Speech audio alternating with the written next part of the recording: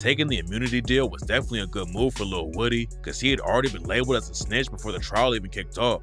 Back in 2023, a 3-hour-long interrogation with Lil Woody leaked online, and that's when the situation started looking bad for him.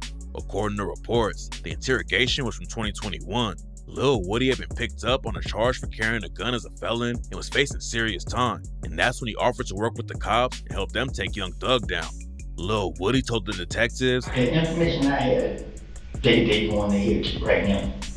I mean, we can pass it to them. You say you pass it to them. I'm thinking something gonna happen today. What's gonna happen? What's gonna happen? Somebody's supposed to get killed tonight." the cops asked Lil Woody for more details, and Lil Woody told him that there was a dude that Young Thug wanted dead. Lil Woody even offered to get on the phone with one of his homies while the cops were watching so they could confirm what was about to go down. It was clear that Lil Woody was desperate to get out of the situation and was ready to give up anybody if the cops would let him go. Lil Woody told the cops, "Right now, this nigga here is so smart and he moving different. It's hard to keep up with how he moving. What do you mean? So he not moving how He used to move. reckless. He moved different.